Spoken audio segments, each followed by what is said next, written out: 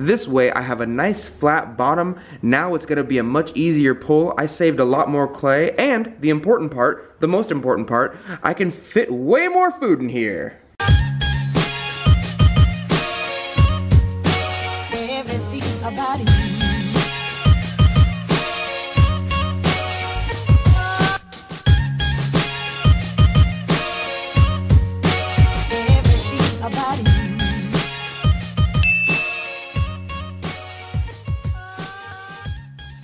Hello you dirty potters, how are you today? Today we're going to talk about the next step in the beginner's playlist, which is opening your clay.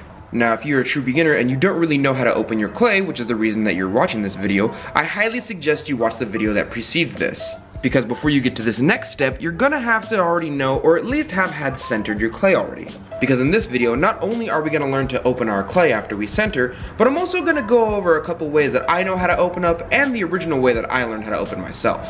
My therapist wants me to open up too, but what does she know? She just has a degree. For those of you who are true beginners, opening up is the step that is necessary to make an open vessel, just like this, or like this. This is a very basic skill that allows you to make things hollow. It allows you to make vessels, or at least usable stuff like cups and bowls. And if you don't open up properly, you won't have a nice smooth inside. It'll be extra thick on the bottom, and you'll have to do extra trim work as well. Could you imagine if you didn't open up properly, you would just have like a bunch of clay right here? There are two primary things you really need to pay attention to when opening up after you center. Number one is that you need to leave enough space at the bottom of your clay body when you open up. If you go too far down, well, you're gonna have a bad trimming experience and you're not gonna get a nice foot. I think as potters, we've all had that experience whenever we start trimming, where we wish we left a little bit more clay at the bottom to give it a little bit more give or have a nicer foot. The second thing is to make sure you pull your fingers back. If you don't know what I'm talking about, you will fairly soon. Although I see way too many beginners just dig a hole down there and try and pull from that hole. You actually need to pull the clay back a little bit to make sure that you have a nice even bottom. I got a couple tricks up my sleeve for you for that first one. With that being said, let's center our clay.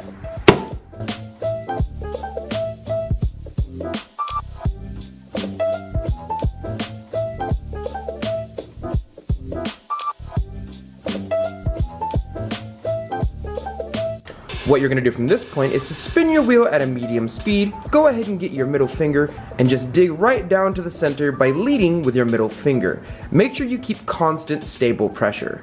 You see this right here? My fingers are gonna start to get in the way of this hole. You might think this is a little bit worrisome, but it's actually not. You just keep on digging in with these two fingers as well. But as long as you keep leading with your middle finger, you should be fine. This little ring around the hole right here will start to go down with the rest of the clay body, as is natural. If it starts to get a little bit dry down there, there's no shame in stopping your wheel, grabbing a little bit of water, putting it in there, and continuing that process. And just keep pushing down with stable, constant pressure. Potter tip! This is the part where most people have trouble, because we've already made a nice big hole, but we don't really know how far down we want to go, and you don't exactly want to find out by pushing in further and further down until you get to the wheel head. You essentially have to start over. You've ruined your piece at that point. What worked for me when I was a beginner is I got my pen tool, stuck it all the way down to the very bottom of my clay, and just let it stick in just like this. It will hit the bottom of your wheel head sooner or later. After that, I got my finger and I put it all the way down until it reaches the clay body, just like this. I keep my finger there, and then I pulled it out. This is how much space I have left. Just about that much. This is the main technique that I used for quite some time to learn how to space my stuff correctly. And as you get better, you won't have to do this as much. But for the moment, this works just fine as a good old potter tip. Now this personally is a little bit too much clay at the bottom of my vessel. So I'm gonna dig down a little bit more and then I'm gonna measure again until I get the right amount.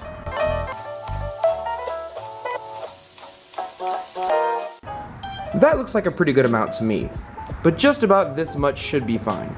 Before we move any further, I want you to see something. Now this is the space where I see most beginners mess up, because at this point, they think they can simply put their hands on the inside and start pulling from this position right here, and that is incorrect. You have not pulled out yet. Before we go any further, I want to show you exactly what I mean. This is what the inside of your vessel looks like before it is actually ready to be pulled into a proper pot.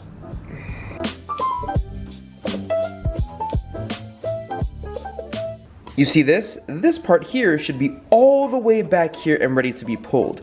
Look at all this extra clay that I'm wasting and spending. I'm gonna end up with a really thick bottom if I don't pull this center out all the way at least over here to be ready to be pulled.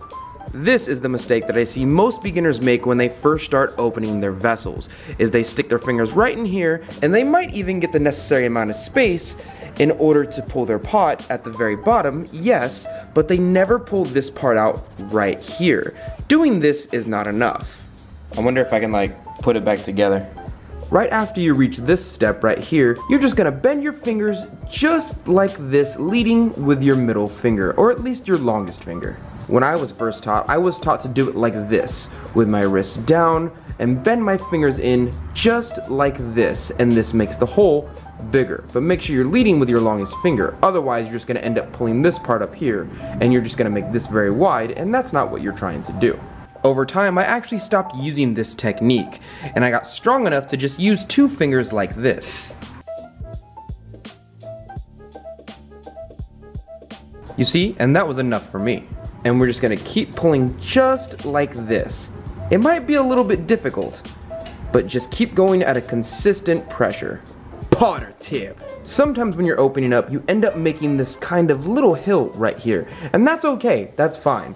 We did this on purpose so I can show you guys how to fix it. All you have to do is get your sponge or your finger and just lead in with your middle finger and press it right down. Go back and forth over the middle to the outside, back to the middle, and back to the outside.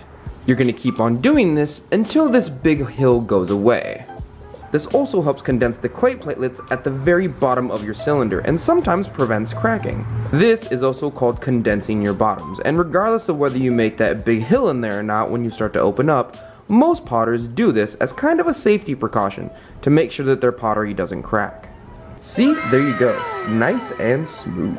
This is the stage in which you can start pulling. It looks just like this. You might be able to see a little bump down here, and that's okay. This will go away once you start pulling your clay into a nice even cylinder. But for now, this is just an after effect of you bending in your fingers to make a nice even bottom. This is how we actually want it to look. We want it to look way more like this. Do you see how I've dug out a nice big donut right at the bottom? This is going to help a lot more when I start pulling my clay body, and it saves a lot more clay. My main goal whenever I bend my fingers and make the space right here is to generally make this part right here kind of match up with the very top of this part right here, because I'm going to be pulling this into a cylinder anyway, and when I end up pulling this, I want to pull straight up. This way I have a nice flat bottom. Now it's going to be a much easier pull. I saved a lot more clay, and the important part, the most important part, I can fit way more food in here. Well, thank you, Dirty Potters, for joining me today. This one was supposed to be a really quick video. What I'm trying to do is break these down into little bite-sized segments so that you guys can understand and progress little by little, instead of me just throwing a massive amount of information at you and you trying to remember it all at once while you throw.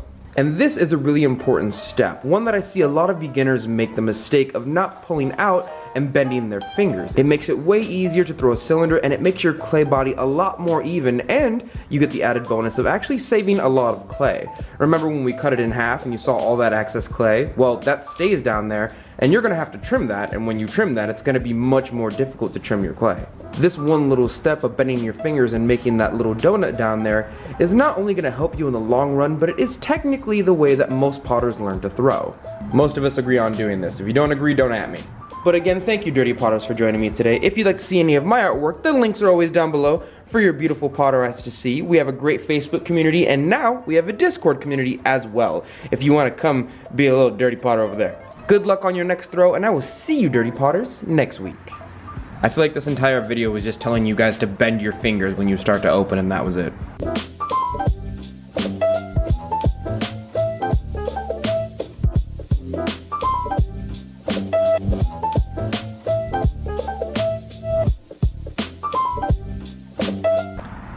This much space is good for pottery, but not for boyfriends.